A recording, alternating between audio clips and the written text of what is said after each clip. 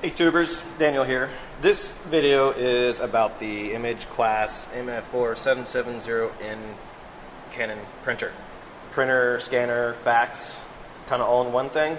And the reason I'm making this video is because I just cannot believe that this thing only costs $100. It's really not a review about the printer itself. I've only had it for a little bit. The reviews online aren't actually that good, but mostly I'm just like really super impressed with like all this mechanical stuff, so I'm just going to show you some of it.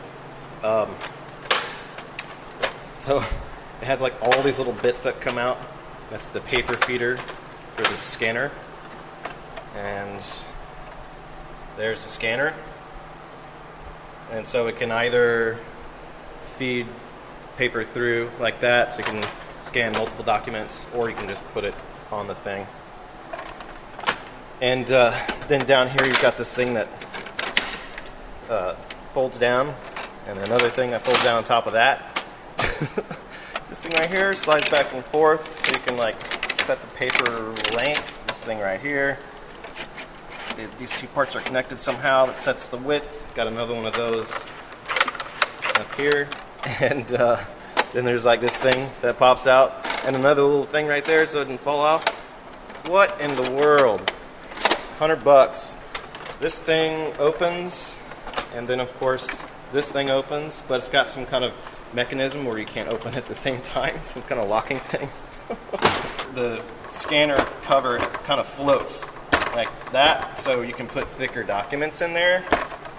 Smart. Here's the coolest part. So you pull that up, and look in there. What the heck is all that stuff? Check this out.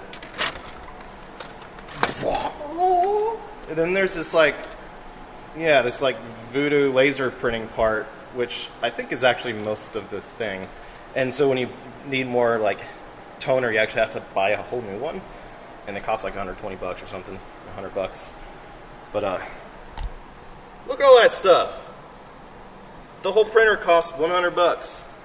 The whole thing costs $100. How in the world? It seems like the parts would cost $100. All these little stepper motors, and geez, I mean, wow.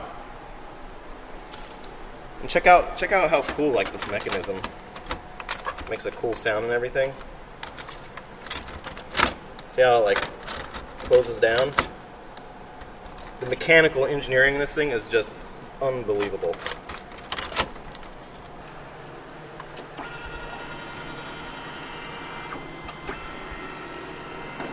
Hopefully this thing will break soon so I can take it apart and do a teardown video or something.